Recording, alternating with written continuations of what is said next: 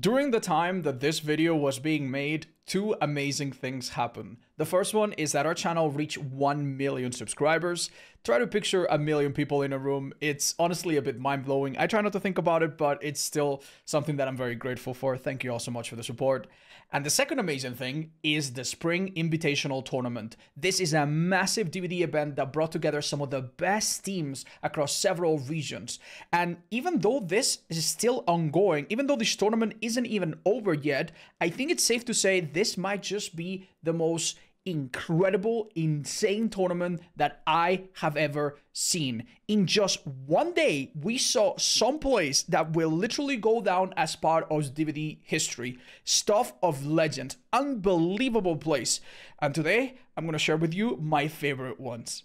And we're starting things off with what is perhaps one of the most subtle yet brilliant plays that I've ever seen in a tournament like this. Something so creative that is probably going to blow your mind.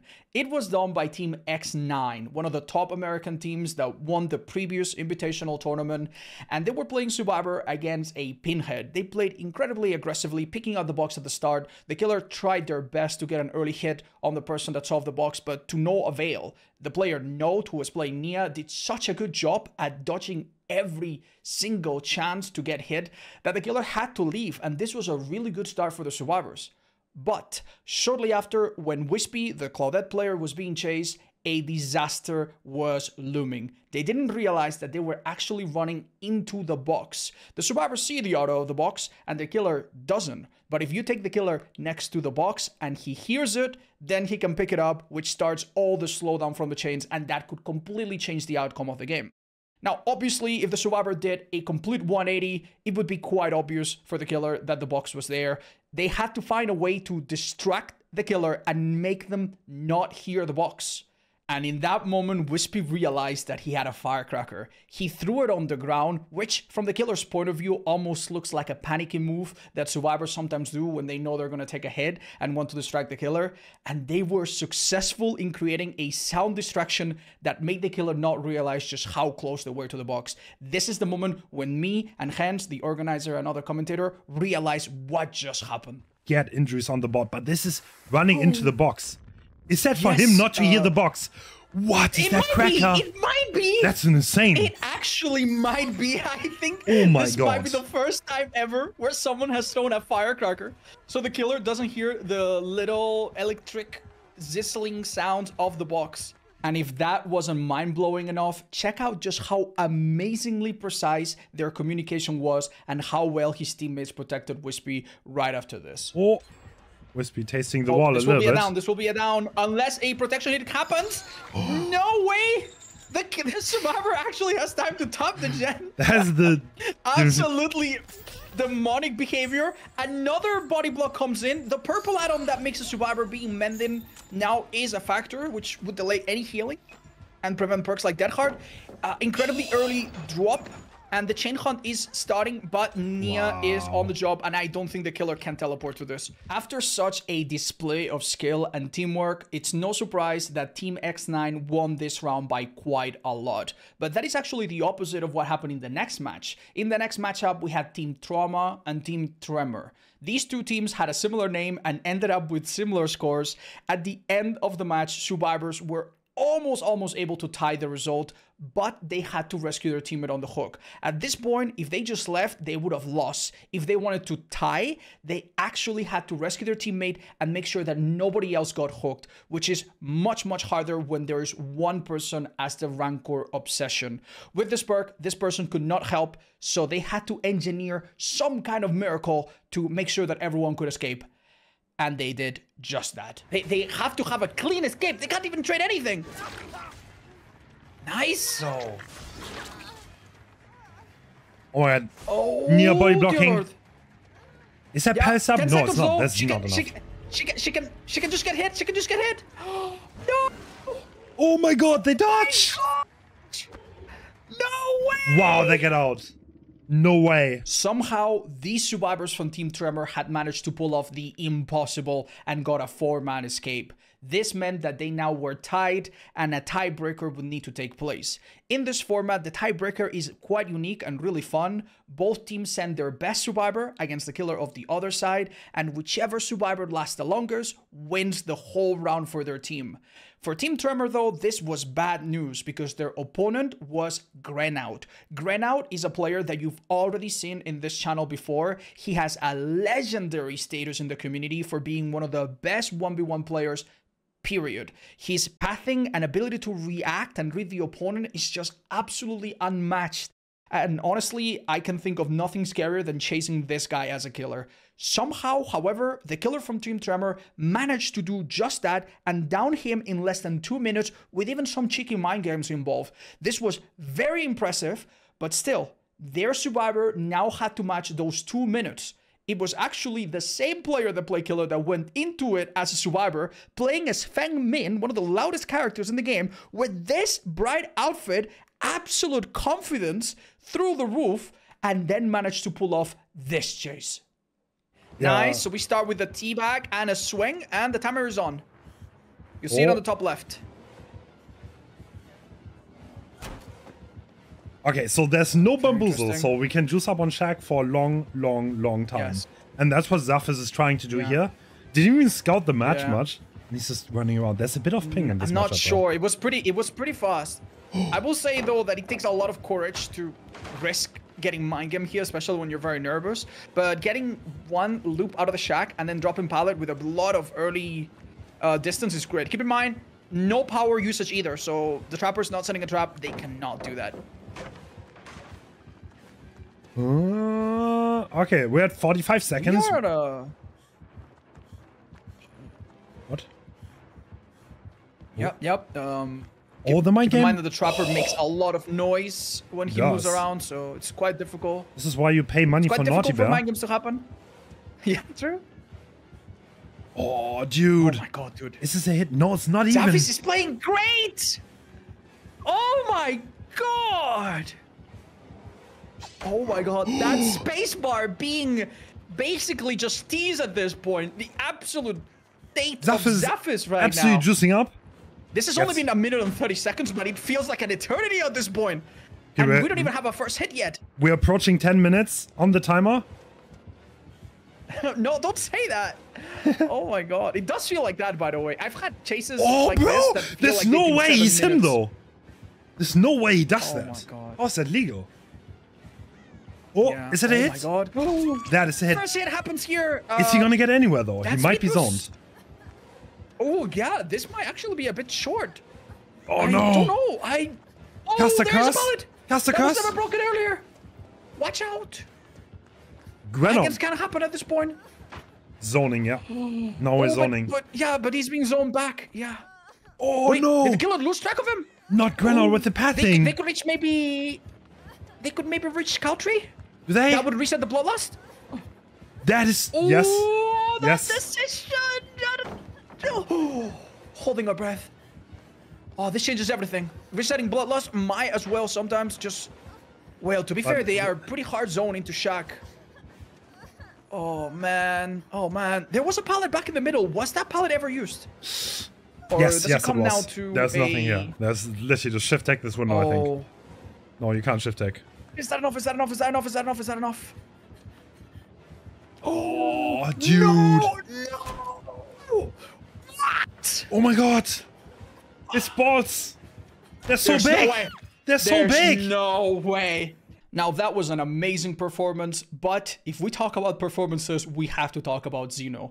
Xeno is one of the oldest and most experienced veterans in the DBD competitive scene. He is an unbelievably talented player, and even though he has a reputation of being a little bit inconsistent, when he focuses and delivers his entire brain power into his gameplay, I think we can all agree that he's an unstoppable monster. At the start of the tournament, Xeno played against one of the top teams in the roster and managed to kill everyone with 5 generators still remaining as a nurse.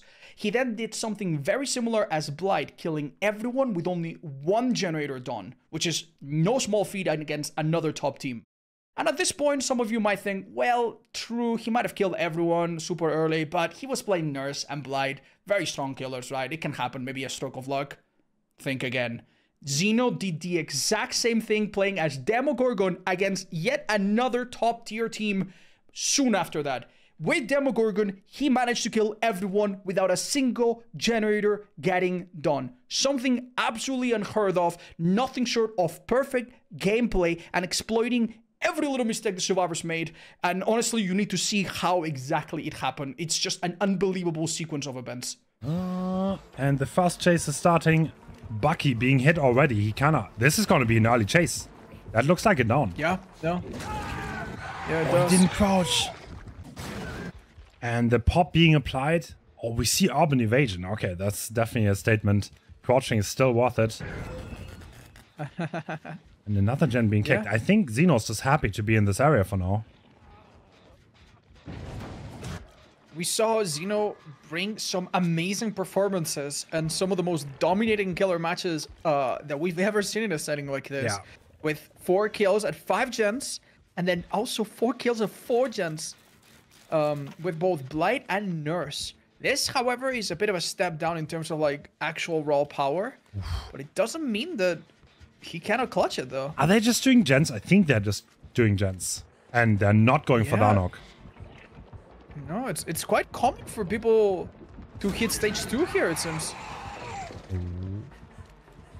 Yeah, Bucky indeed reaches stage 2 and multiple gens disrupted, sadly. Oh, a portal placement, a little kick, and goodbye. There he goes, back to the hook. He expected the unhook, and I mean, honestly, was definitely on point. What? Oh my god. And a little bit of a body block to boot. Oh, makes the sprint burst honestly not much of a factor. Wow. Decides to wait out the 10 seconds knowing that bar time cannot be in play.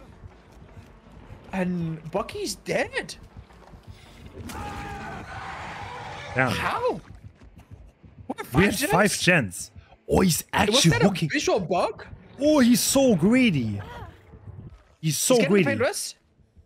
I mean, it's gonna pay off. It's gonna pay off. We might see a 5 gen 4 kill on Demogorgon. Oh, what? No way. The incredible insight to know that they're actually waiting for the unhook. If this down happens quickly, and it might, despite the balance. Oh, great fake out from Benny though. Yeah, that does give them a little bit of a second chance, but yeah, but Claudette is goodness. Okay, Claudette gets the pick, but at what cost? That is sprint burst from Ace. That is a good sprint burst. Yeah. Sadly, it doesn't translate into much time for our Ace, who is now dead on his second hook. Leave it to Xeno to make Demo look like a A-tier killer.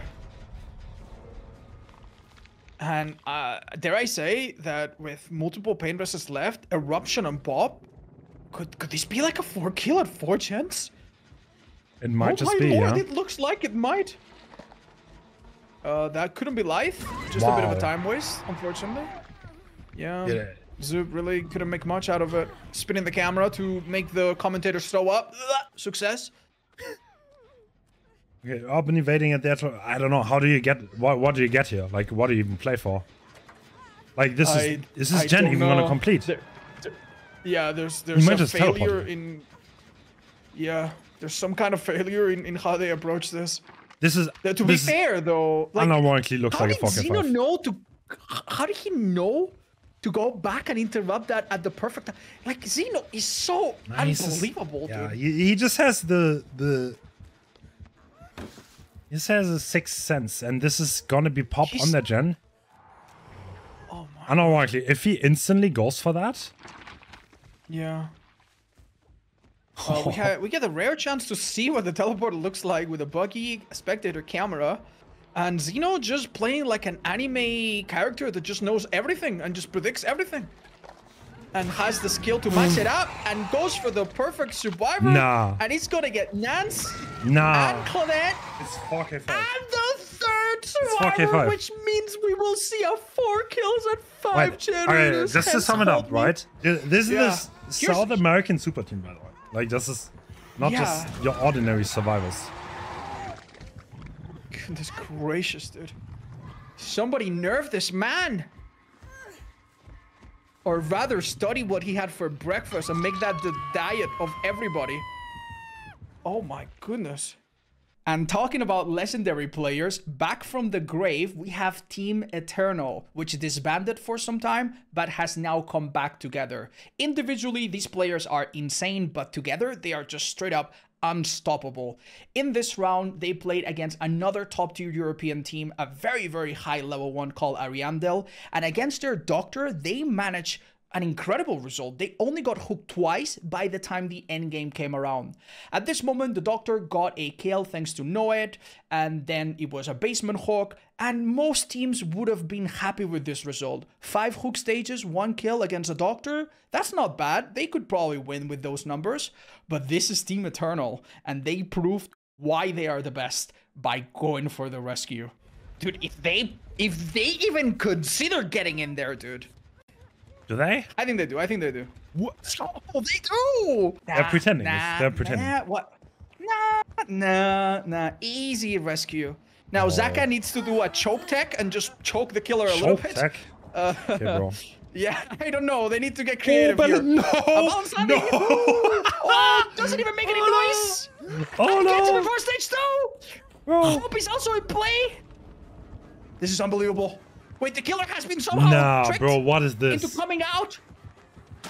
Why is witness? What? Wait, they're not out though, no? The gate is not open. They just started healing. The gate is not open. Yes. Yeah, we have a bit of a problem. Now, if this Colette remains a bit undetected and wait. She has Lucky Break. Oh, what an unfortunate situation though. Pressing the space bar. Super intensely there. Oh, dear Lord. They could get hatched, though. They could get hatched. Oh, my God. They could get hatched.